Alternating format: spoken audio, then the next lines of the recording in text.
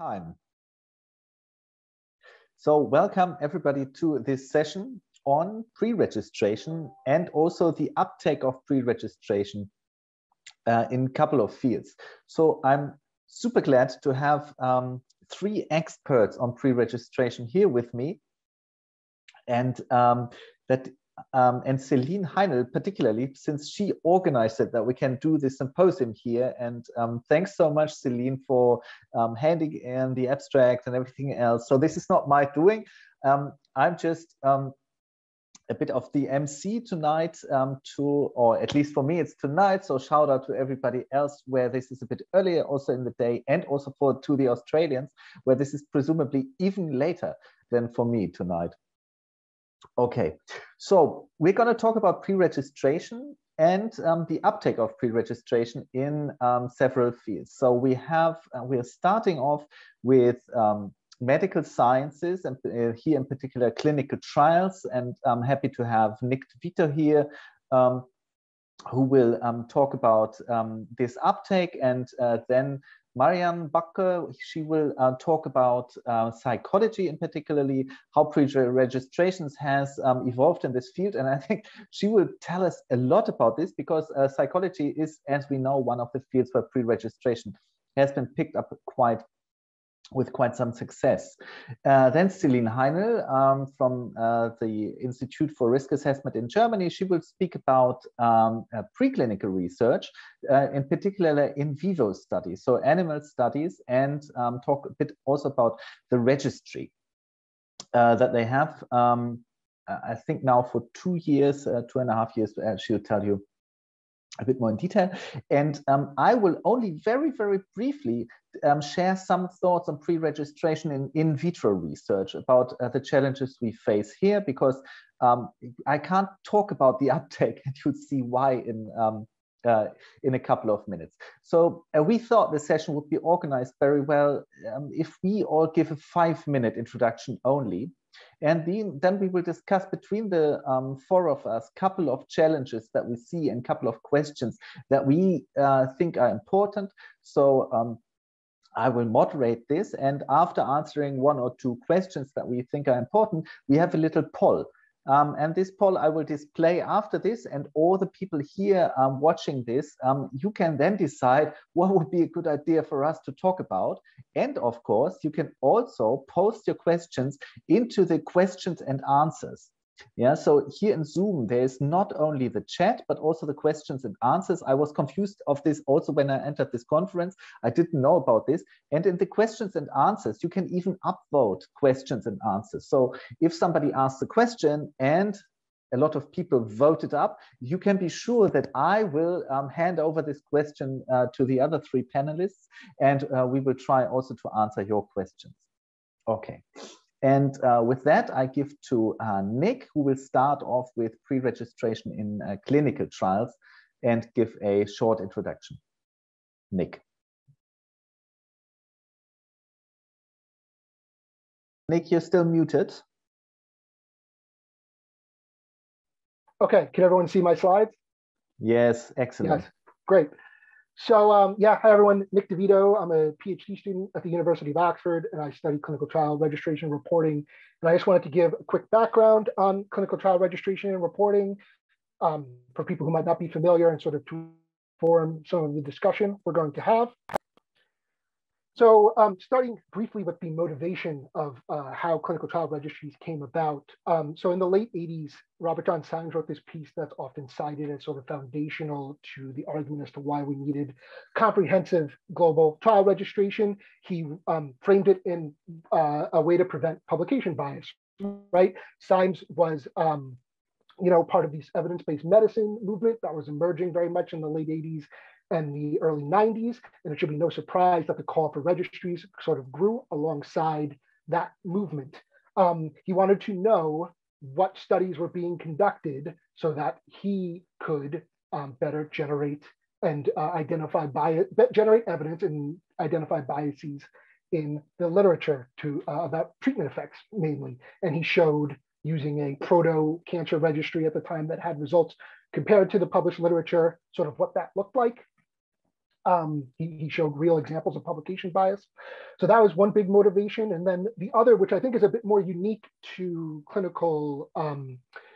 clinical sphere, is recruitment. People wanted a way to connect potential patients to studies in which they could participate. And I'd argue that because it's not like psychology or economics where you have undergrads, you can pay $10 an hour to come participate in your studies, right? You need people who have the conditions.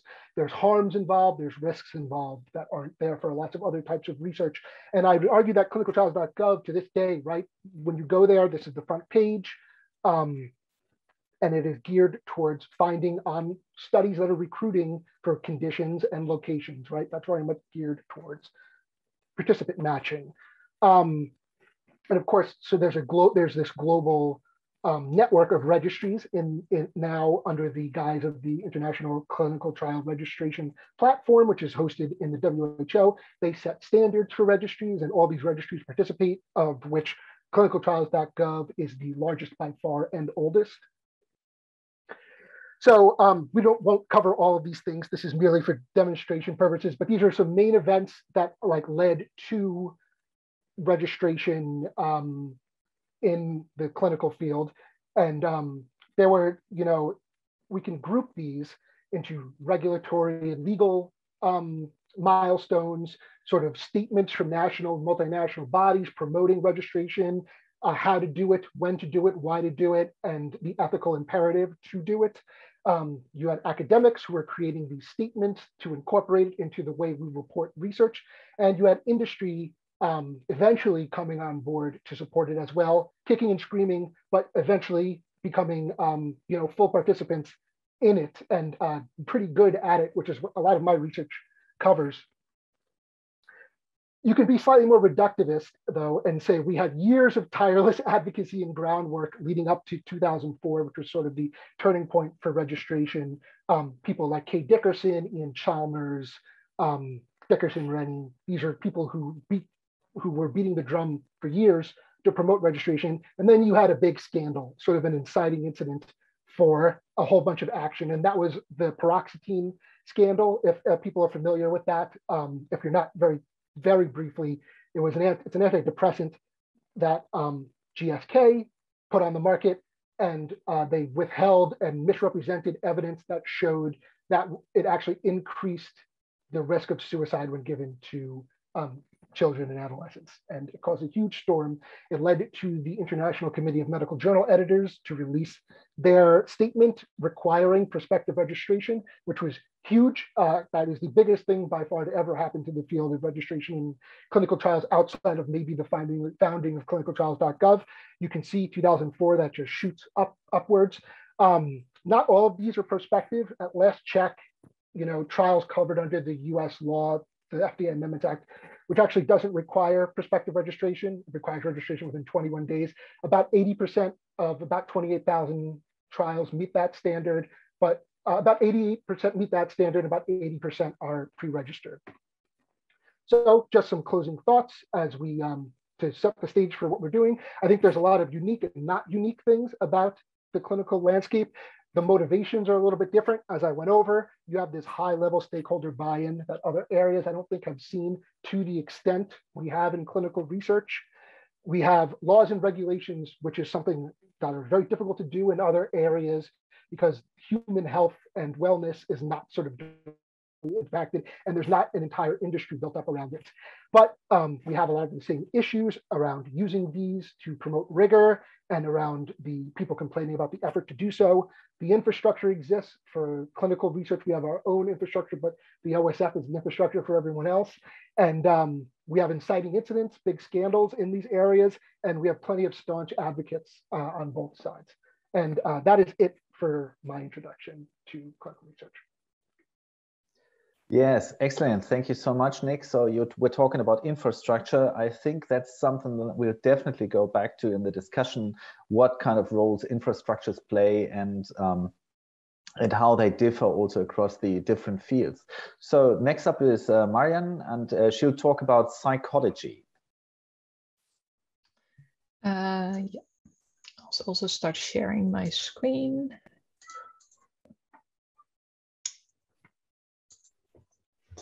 Yeah, so I will talk about pre-registration in psychology.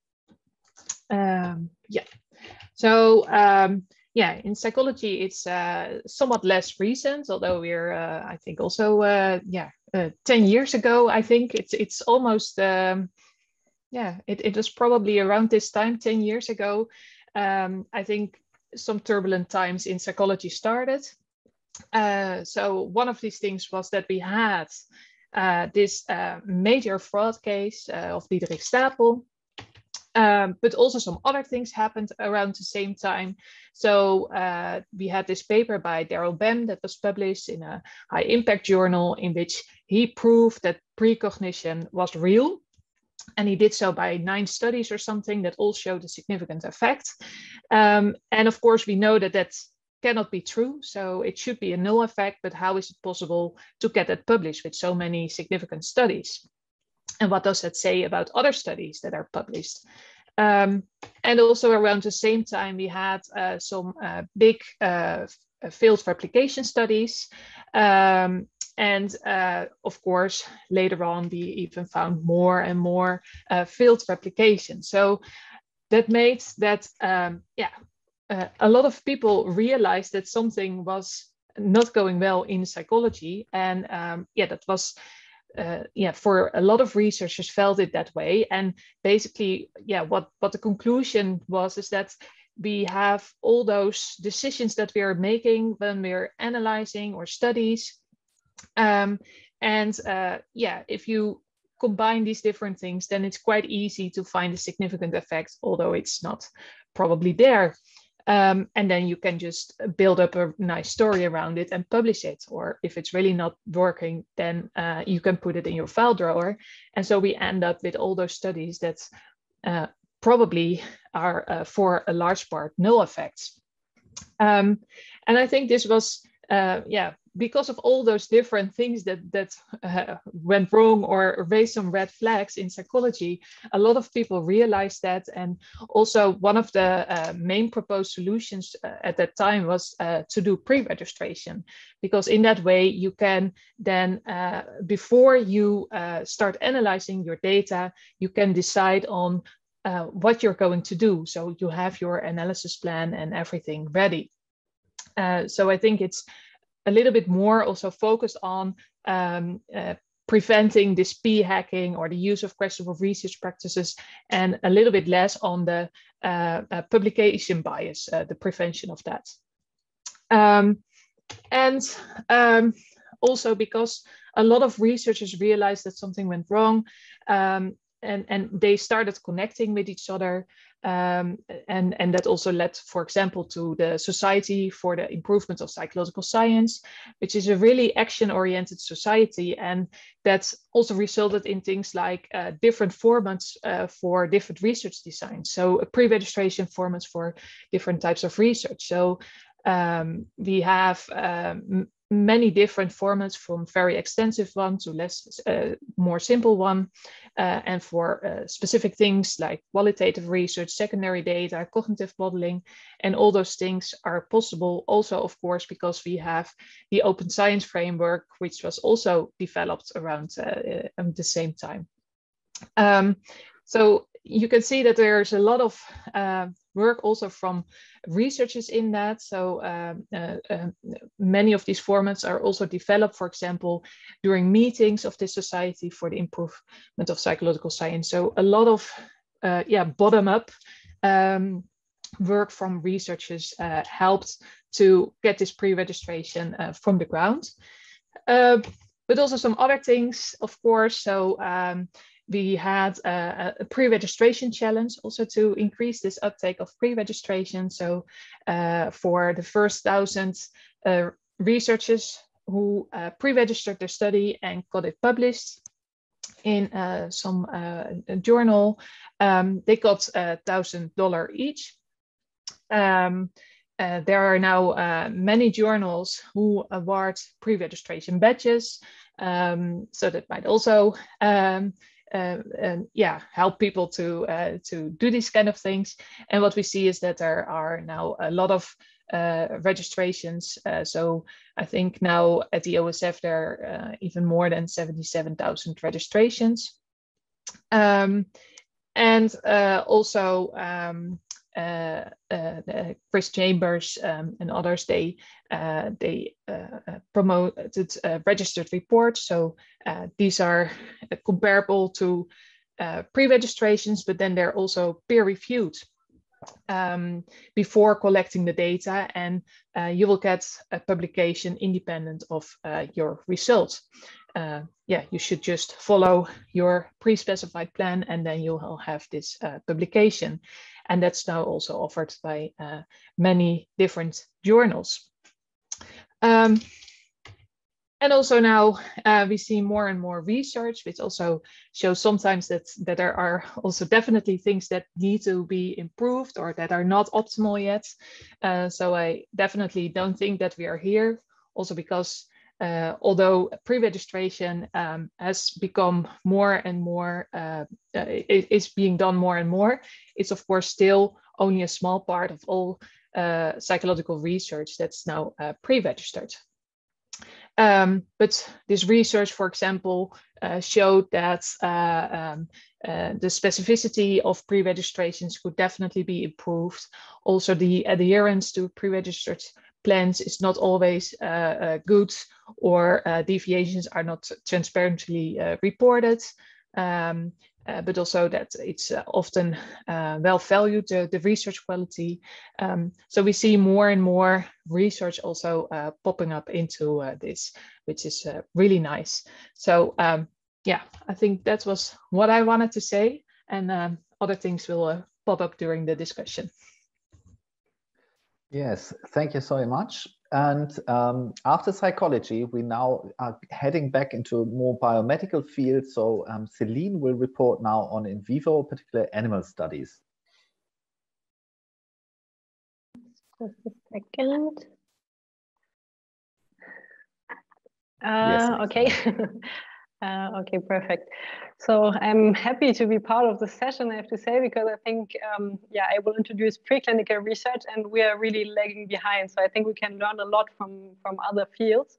So, but I will shortly introduce preclinical research and the background, why it's done. So similar to psychology, and what Marianne already said is, we're also facing a strong reproducibility crisis within the biomedical sciences. And in addition to this, we also, what was observed already a long time ago, is that there's an insufficient translation from biomedical research into clinical science.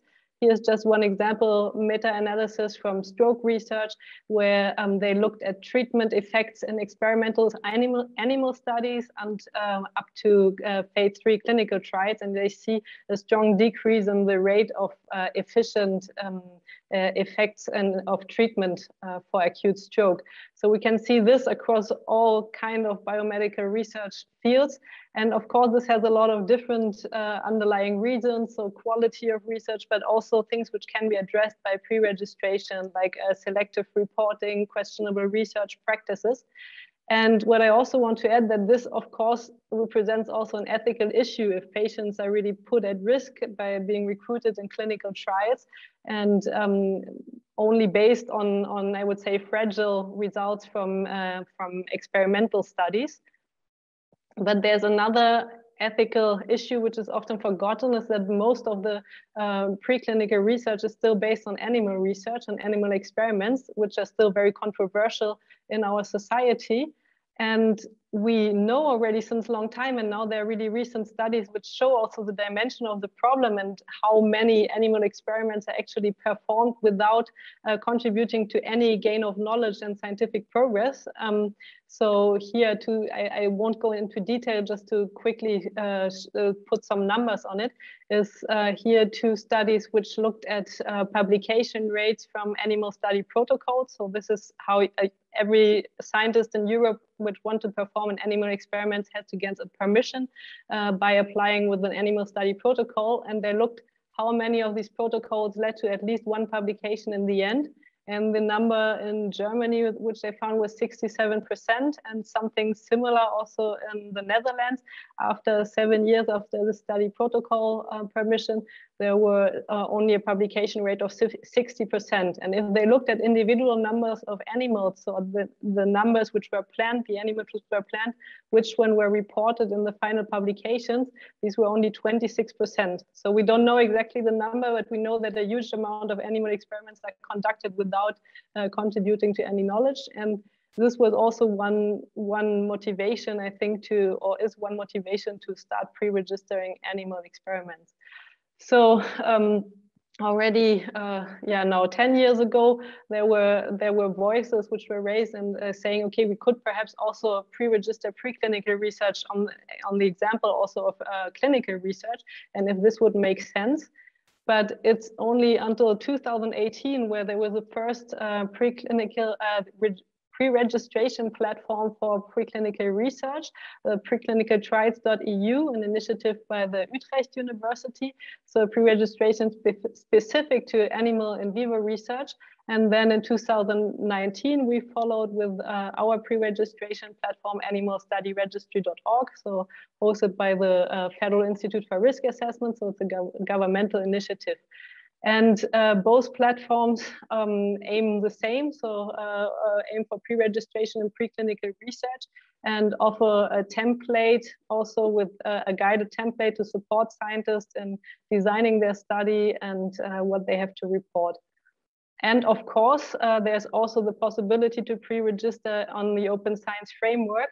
So a registry which is open to all kind of research, and of course also animal research can be there. But for the shortness of time, I would just focus a little bit to show the number and the state of pre-registration in preclinical research on these both registries. And so perfectly on time for our session today, the preclinical trial preclinicaltrials.eu published 1 week ago a nice evaluation paper on the preclinicaltrials.eu, so the experiences. And so I took these numbers and added just our numbers to show a little bit how actually little is the pre-registration uptake still in preclinical research. So we only have 171 pre-registrations, both registries combined, and most are still in an embargo.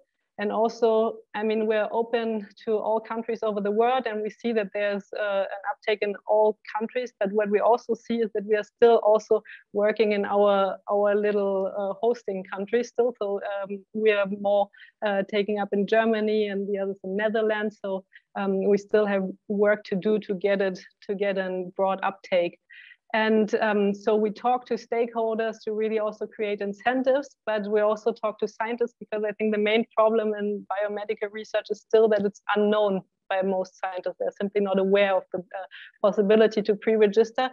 And the ones they know, they often also wait for a change of the system. But I think we should take perhaps example on psychology and really try to get a bottom-up movement started, so they can still already pre-register and make this visible. So and by putting it into their publication or their applications for funding. And with this, I would like to end, and perhaps just if you're interested, also invite you to have a look at our website, animalstudyregistry.org, and you can screen through the studies without creating any account. And with this, I would like to stop. Thank you. And give to Ulf, back to Ulf. Yes, thank you so much, Celine. Yes, this is including the Dutch side, so perhaps not all of you are aware of these. So in the Netherlands, it's preclinicaltrials.eu, and of course. Also, but we'll talk about this later, because there are now two platforms, and we saw this in the talk by Nick as well. The many platforms that came up to suddenly register clinical trials, and Marian also had an overview of what kind of options you have to register your study, and the simplest one perhaps as predicted.com, and we'll certainly talk about this later on. But now I will very briefly look at pre-registration in. Let's briefly start this. Pre-registration in in vitro research. So as I already said before, there's not much going on in vitro research. And there are a couple of reasons for this. And it starts with this. So this is a typical in vitro paper.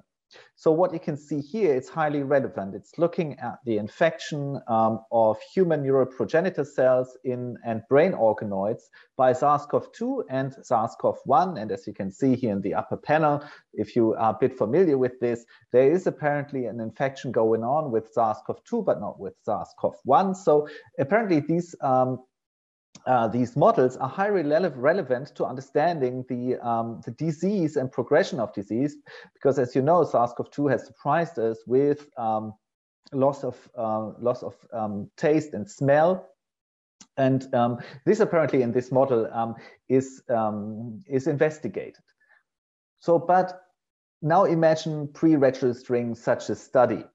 Yeah, so you have a lot of histology here. You have a lot of graphs that show some kind of plug assay looking at how the growth of the virus in the organoids and so forth. It's highly relevant, but still, how will you pre-register it? Perhaps this first hypothesis here, up here, you will perhaps be able to pre-register. But the question now is, how will you go about and continue, particularly, and here's another example, with the advent of single-cell RNA sequencing, how will you pre-register your thoughts about such results? So here, people are creating organoids that are apparently hard forming, and it's about the development of these organoids. And they do single cell sequencing to show that they recapitulate early on foregut development. So they have a hypothesis that something should be going on in these organoids, and they could have pre-registered it, but how could they quantitatively say, okay, this is going on in these kind of cell types here that you all see. We expect a certain, it's not cell types, but certain genes that are upregulated in these cells. And you see they're doing this single cell sequencing. And the question really is, how much of this does need to be pre-registered? And as we can see, there are many challenges here in pre-registration of in vitro studies. So we have a plethora of laboratory techniques. So we have semi-quantitative ones, Western blots, histochemistry. We have quantitative ones with qPCR or aqua measuring proteins. Then we have very complex ones, proteomics, single-cell RNA sequencing, or the whole toolbox of the wet lab is there. And you don't even, like animal experiments, need to pre-register them. Perhaps you need some kind of ethical approval because you're using human donors as to create your iPSCs, but that's everything that you'll need to do. So you don't even need an animal permit where you state what you're going to do with the animals, but you just have iPSCs, and with these iPSCs, you can basically do everything that you want. So, and the challenges that I see here is, of course, that we have what kind of predictions will we make? Yeah, what kind of are core predictions, and do we want to predict everything that we do? And we sometimes have this in animal experiments as well, that we don't know exactly what kind of researcher degrees of freedom do we really have, because it's not only researcher degrees of freedom in analysis, but it's also in techniques. So if you ran an qPCR on a certain cell type and there's this result does not it's not fit for the narrative that you have, do you report it or not? So we have strong problems here with reporting issues. And is pre-registration a way out of this in the in vitro studies? Then it's about the knowledge claim. So what are we claiming really in vitro research that is helping us? Because it's not like in psychology or in evolutionary theory where you have an actual theory, what is going on, and from this theory you derive what you expect. In animal research and also in vitro research, you very often have just a rough idea what the disease is about. Think of Alzheimer's, think of stroke. We very know well how stroke comes about, but when it comes to the nitty-gritty details of the mechanisms, a sound theory that helps us develop viable drugs is still missing. Then at the core, I think, is the description of the methods and protocols. So methods and protocols are even more important than in psychology, because here, you already see in the next line, IP, so intellectual property, is something where a lot of researchers say, this is something that I want to guard. Yeah, so some researchers, and this is only if you talk to them privately, say, well, we are omitting parts from the methods and results section on purpose, so that nobody can recreate our organoid, because we think this is a business model, but we need to publish it first. And then we have methods and analyses. I mean, a lot of psychologists are really, really good at quantitative methods. The wet lab researchers, well, I don't speak for all of them, but there is at least some kind of room for improvement. Yeah? So confusions of biological units versus experimental units versus technical replicates. It's very hard sometimes even to distinguish those. And if they cannot even distinguish those in a paper, how will they distinguish those in a pre-registration?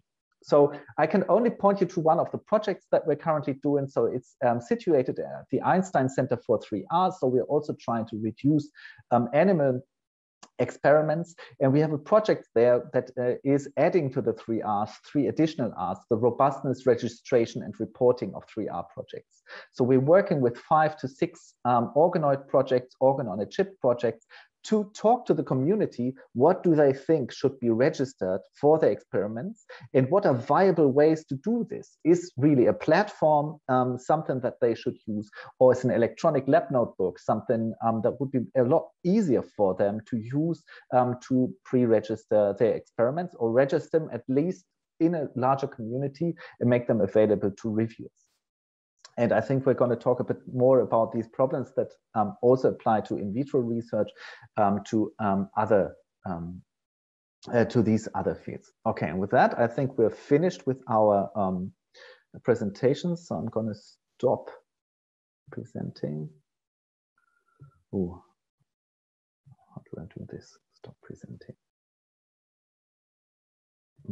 Have I stopped presenting already? No. No, there should be a little green bar up at the top of your screen, perhaps. Yeah, here's stop. Okay, yeah. So thanks so much, Nick. So apparently. Okay, good. So I see there are already some questions and answers. So some questions, so you can vote for these questions already. So some people, so just vote them up. There's a little thumb up there, and if you give these questions a thumb up, I will ask them later. But just as a warm up question, I want to give to the round is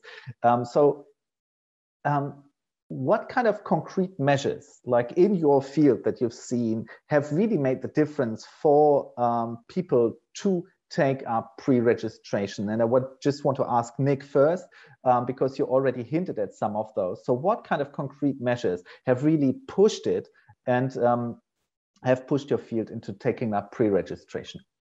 Yeah, sure. I really do think that the most important one, you said, I hinted at briefly in my presentation, was the International Committee of Medical Journal Editors, which is the top, your JAMAs, your Lancets, your NEJMs, your very top journals in the medical field, put out a policy that many other journals in the field adopt, and they said, we will not publish your clinical trial starting next year unless it has a prospective registration in a recognized clinical trial registry. And like I said, you saw my chart. That led to I think it was that, and pretty much only that led to a skyrocketing, because you have this infrastructure, you had clinicaltrials.gov in place, and you even had a registration requirement from the FDA Modernization Act from the late 90s, but uptake was very slow and there was no real enforcement. And it wasn't until there were stakes for people who want their trials to be published that it really, really took off. And then with the timing of it, with the paroxetine, all this other infrastructure, then very quickly registries in other places came about as well, and all these supporting efforts sort of built off of that. But I think that ICMJE can't be understated how important that was to the process. Yeah, and Marian, I think psychologists are very fond of badges, but there's ambiguous evidence about the badges. So tell us, what is this in your field? Yeah. So I think, of course, we are missing this kind of enforcement, like what Nick is telling about that we should use it. So, but I think so, and therefore it's also on much lower levels, of course, the uptake than for clinical trials. Yeah, I think for us the most important steps first was to create the opportunities to do it. So having the open science framework there, having different templates to do it, having a lot of papers that showed you how to do it in an easy way. Having this community of people that talk to each other and try to really promote that, and I think that's set this first step, and maybe the badges also helped and these things, but yeah, it might be even more important to first have the infrastructure and get it known everywhere, and then yeah, and then we probably need now somewhat more enforcement as well to get it even at higher levels. Yes, speaking of the infrastructure, I want to, because Celine, I'm skipping you here because from your one of your slides, I think the uptake is not so big. As I said, in vitro research, and we come to the questions that you saw. There are really good questions already in the chat. But Celine, now you have two platforms in Europe at least, or two platforms for registering these animal experiments. And Marian also hinted at, and Nick showed that these platforms are now kind of taken together by a larger consortium. Do you think this would help?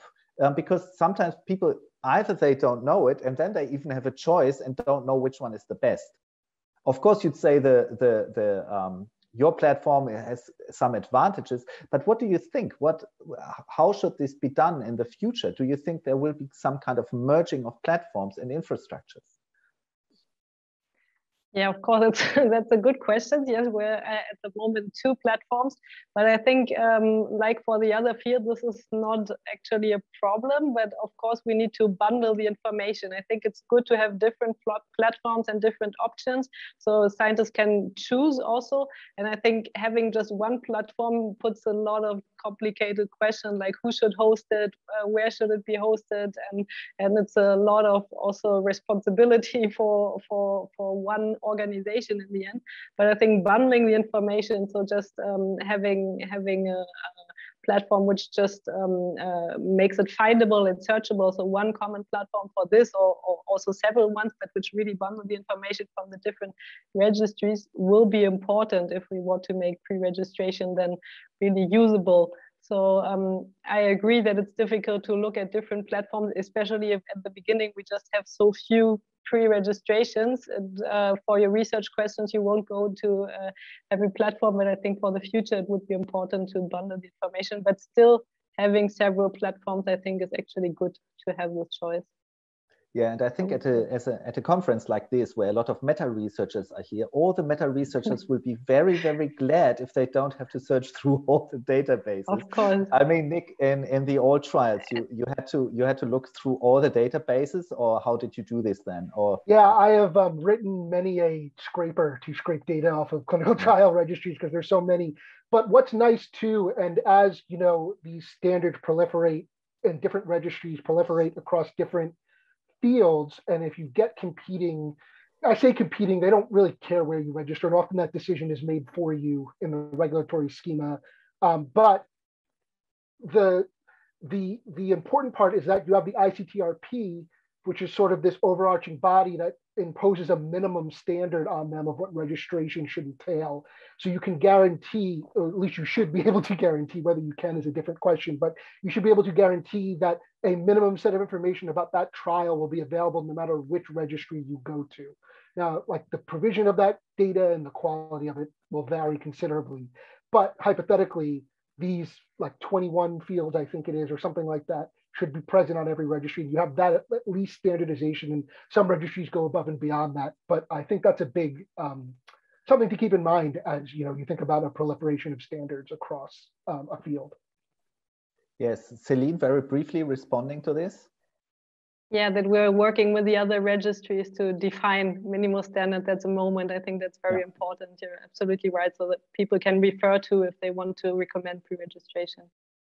Yeah, and now we're at the first step. So you all show that there are platforms. So people can register. This is the first step. But now the question is, what should they register? And I would refer here to a question by Olavo. So we apparently divided here between in vivo and in vitro research. Yes, we did, but of course a bit on purpose. And you already, of course, Olavo, we know each other. You already graphs that there's more to it. You asked, isn't the important division to be drawn between exploratory research, where multiple outcomes and degrees of freedom in analysis are desirable, and confirmatory research, where we are looking to restrict them? Now, of course, in vitro research will tend more to the exploratory side, but there might be cases which we will have to truly confirmatory experiment. So, but before we go in this in vitro, I think this is also a very, what can we learn from psychology here? Because, I mean, clinical trials are clearly super confirmatory, Nick. I mean, this is without doubt. But in psychology, we have the same thing. What can we learn from psychology there? What can the basic biomedical sciences learn from psychology for this distinction? And where would you cut this off, Maya? Yeah, I think this is a really good and important question, and I think what one of the problems, at least in psychology, is that we have a lot of research that is basically exploratory, while we present it as confirmatory. So it's also with how you report your results in a paper, of course, and we are really a lot of these psychology papers still follow this format of research question, hypothesis, methods, and so on and so on. So it's really in this confirmatory format, and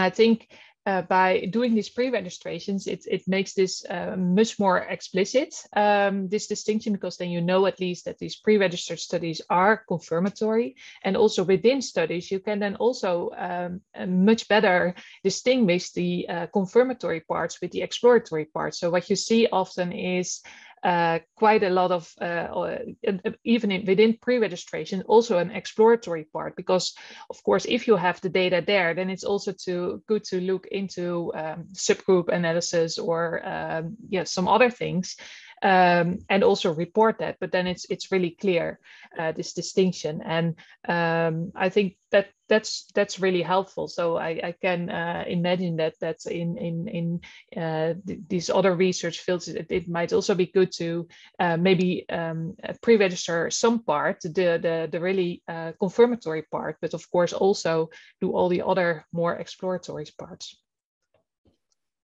Yes. So a question. So Nick, so if I look at clinical trials registries, and if I look at psychology, at their pre-registrations, and I haven't looked, of course, at all 77,000 pre-registrations, but sometimes it feels like it's even larger than the whole paper, these pre-registrations. They're really like, you can read the whole afternoon, only pre-registrations. But in clinical trials, people have decided for a different route to do this, Nick.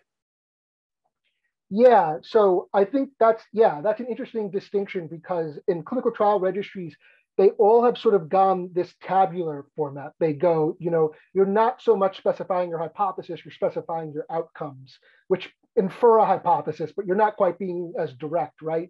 And you specify basic design information, but you don't get into weeds. But I think a lot of that probably comes from the fact that the vast majority of clinical trials are going to have a behind-the-scenes protocol, a very, very detailed protocol as well. And we're starting to see movements in which regulators want you to share those as part of your clinical trial registration.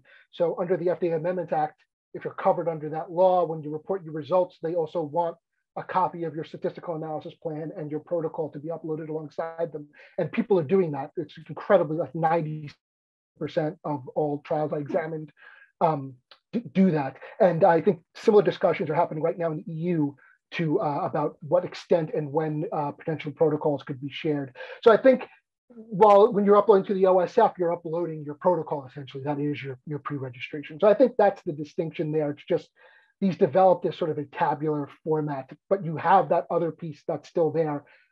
But it's a big movement to make that public earlier and earlier as well. It's sort of a separate part of the pre-registration conversation. Yeah, and I want to pick up here then Michael's question. So he thinks that it's time for enforcing the pre-registration of animal studies by rule and law. And well, I mean, we already, at least in the EU, we have a law on this, that everything has to be pre-registered in animal studies, because you need to file in your animal study with a regulatory authority. But it's then not so open for everybody else. So Celine, do you think we should really have a mandatory pre-registration? And also now connecting this, if this becomes mandatory, what would be your minimum requirement? What would you have in there? In these, because your pre-registrations are already really extensive. So if you have to fill this out, it takes some time. So Celine. Yeah, that's of course a difficult question, but we often get this one because they're the extremes, the ones who don't want to do to pre-register at all, and the ones who want to enforce it immediately.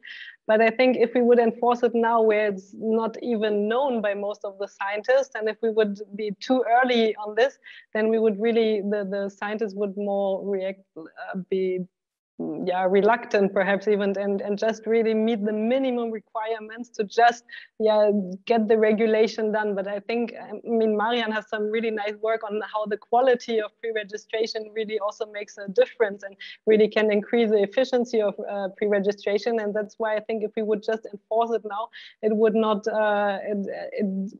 have the long-term effect of really improving science, because scientists would not be so willing to really start. That's at least what I believe. But if we would do it mandatory, so what you're saying, I think, I mean, I think in psychology, it's a lot about statistics and about really preventing questionable research practices and about making really claims which are robust statistically. But I think in biomedical research, we would also, what would be important is just to have studies which leave a trace. So really just say, okay, there were some experiments. And that's why if it would be mandatory, it would probably be also already a step to just know that there are some treatments tested, and then perhaps not make it as extensive. But I think since most of the research is still exploratory, also the whole statistical part is still difficult for a lot of scientists and might still be a barrier. So we are happy. I mean, we have an extensive template, but you're free to fill in whatever you want. So if you have an exploratory study, you can just say, okay, I'm testing, I don't know, opioids in mice, and you don't need to put a whole statistical plan. But then at least it's transparent that it was just an exploration. So yeah, and then even if this is not mandatory, I mean, we have now pre-registrations, even though if we only have 50. So Marian, I think this is also part of your research about the quality. And I see that some people who are attending this here are really interested in this. So how I as a reviewer, I'm really overburdened even with the review process. I mean, I want to do this I want to do this nicely for the people who wrote the paper, but also be critical about it. And then I even have to go back to the pre-registration. And I remember a lot of conversations with Tom Hartwig, for example, also on this. So how can we take away this burden also from the reviewers? I mean, currently during the pandemic, it's even hard to find reviewers for your papers, and then they have to look at the pre-registration to check this. Yeah, it's that's definitely something. It can be indeed quite lengthy pre-registrations, and that might give some burden also to the reviewers. And then I've read also a lot of pre-registrations, and they're also not always as good as you hope that they are. So even if they are there, then it's often not really clear what they mean and which variable they refer to. Yeah, one thing is that I hope that if the quality improves, or that we are better trained in doing that the pre-registrations are also better readable, and maybe there could also be clear connections between the paper and a pre-registration. I mean, yeah, we can also do different types of papers, of course, in which these connections are made more transparent between the pre-registered parts and the paper part, so that it's kind of more a nice and clear way, yeah, that we could also make it easier for the reviewers. But yeah, these are really steps that we still need to take, and yeah, right now it might ask a little bit more from the reviewer. On the other hand, you could really start with this pre-registration, and if you see that something is going wrong there, then you already know that's yeah, you can stop maybe your review and just give that back to the editor, because yeah, that's of course a major issue. So Nick, you want to reply to this? Yeah, I just wanted to say I think this is a natural place to talk about registered reports a very little bit, and then how I think that is an area where clinical trials are going to lag far behind the field. When you have people like Chris Chambers out there really promoting this in other areas, and while uptake is, I think, relatively slow, it is happening and it's out there.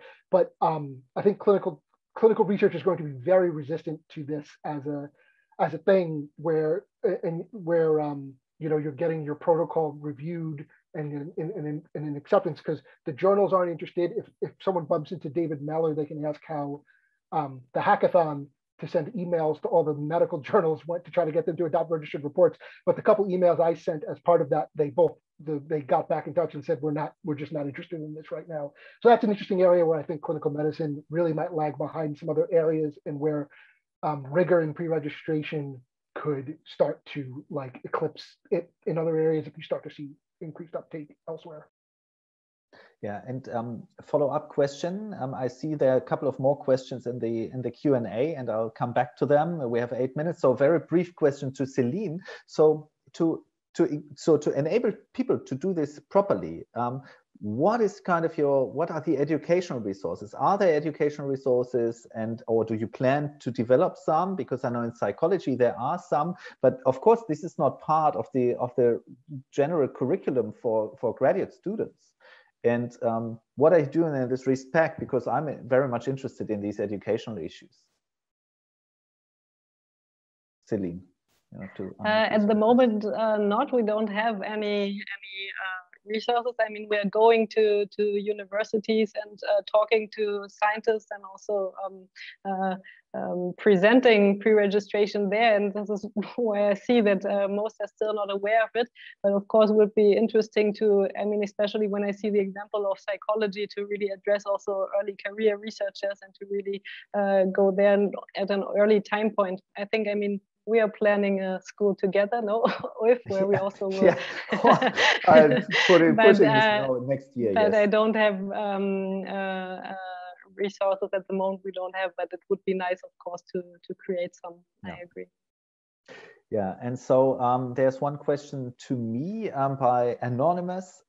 So in the in vitro studies, how do you think registered reports would help? And I would take this as the as a starting point, because there's this registered report thing, the pre-registration, and Chris Chambers, he's certainly an advocate of these registered reports, which I think are very well suited for what Olavo told us before, for this very confirmatory research. Marian, in your field, is there any, when would you decide to pre-register something, and then when would you decide to submit a registered report? Let's assume all journals, including Nature, have registered reports. Is there some boundary that you would set?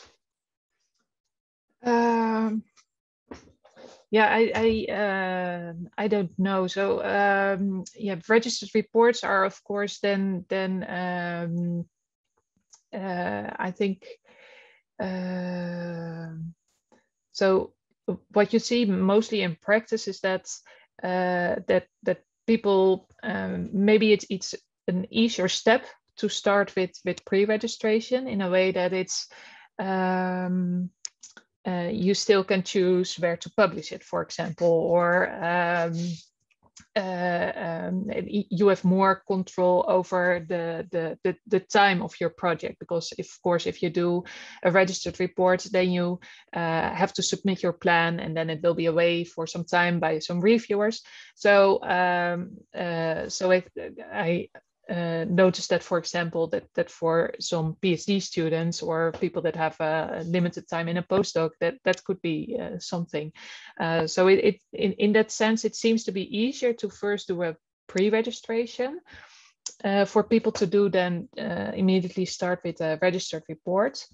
On the other hand, I think when you really have a nice, clear confirmatory study, so when there is also a good theoretical base or some earlier evidence, then it's probably a very good situation to do this registered report. But I don't know whether there are other very clear distinctions in the research or the types of research or studies that you could do. Although I think that pre-registration can be somewhat more flexible in a way that you can do it for different types of studies and these kind of things. So I think it's somewhat more flexible and therefore maybe still more popular than registered reports. But I really would like to see more registered reports out there as well. Yeah. I want to, as the last question to all three of you. So there are two questions that kind of align a bit, and one is from Rose and the other one is from Gilbert. One is the social pressure that could be leveraged to let people have the pre-registration. Yes, you have to do this because it instills trust in your work. And Gilbert thinks there should even be an intrinsic motivation to do it because it's kind of good for yourself. I mean, Mayan, you're a psychologist, and I also did some work in social psychology. So this may perhaps even work. It's better for yourself because this is an intrinsic motivation to do it because you're just doing better science. Do you think this will work? We'll start with Nick, then go to Celine, and then to the psychologist Mayan, who will wrap it up then, whether this is possible. Short answers, please, because we only have 3 minutes left. Nick. Yeah, I personally feel the intrinsic motivation should be a strong thing. That's what drives a lot of what I do. But I'm not confident it's enough for the entire field. And Gilbert, in another thing, also mentioned gamification, and that's sort of something we've experimented with a bit too with our trials tracker project, which is for reporting, not registration, but gamifying and trying to get sponsors to care about how they rank compared to other sponsors and how well they are doing on a metric. Okay, Celine? Yeah, I also think it should be enough, but I don't know if I trust the whole community also enough to do it. But I think they first get to be aware that this exists to get and to develop the intrinsic motivation. And I also think that is what Nick said with this with the gamification part would of course be perhaps interesting to test this and to speak to to elicit intrinsic motivation. Yeah, and now Marjan, and please tell us also whether intrinsic motivation is still a thing in psychology or whether this has already been replaced.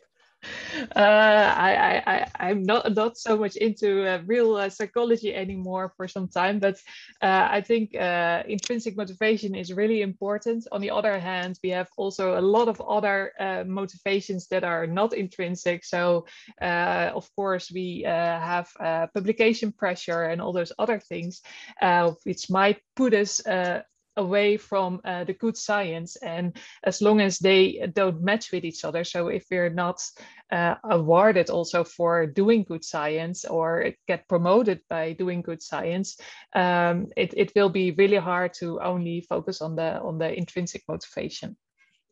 Yes, so thank you all three for contributing to a really nice discussion. Thank you for all those people attending and asking really interesting questions, and apologies to all of you where we couldn't answer the questions. There were so many important questions here already in the chat. We couldn't even bring up our poll because we had even more interesting questions there. But thank you so much all for joining, and I wish you a nice follow-up sessions to this conference. Thank you all three attendees here, and from me, I wish you a nice evening, day, or night, wherever you are. Thank you very much. Bye-bye. Thank you, everyone. Thank you, Celine, for organizing. Thank you. Thank you. Thank you. Bye. Bye. Bye. Thanks very much to all our panelists. That was a really fascinating talk, and it just flew by the time. We'll be back in half an hour for the next session. In the meantime, please do go over to the Slack channel or the Remo room for some other gatherings, and see you again in half an hour. Thank you. I could pop to the Remo for a bit if anyone wants to follow up. Yeah, thank you so much. Okay, I've just put the links in the chat for anybody who wants to sign up if they're not already signed up. So thanks very much again. Hey, cheers. Bye. Bye.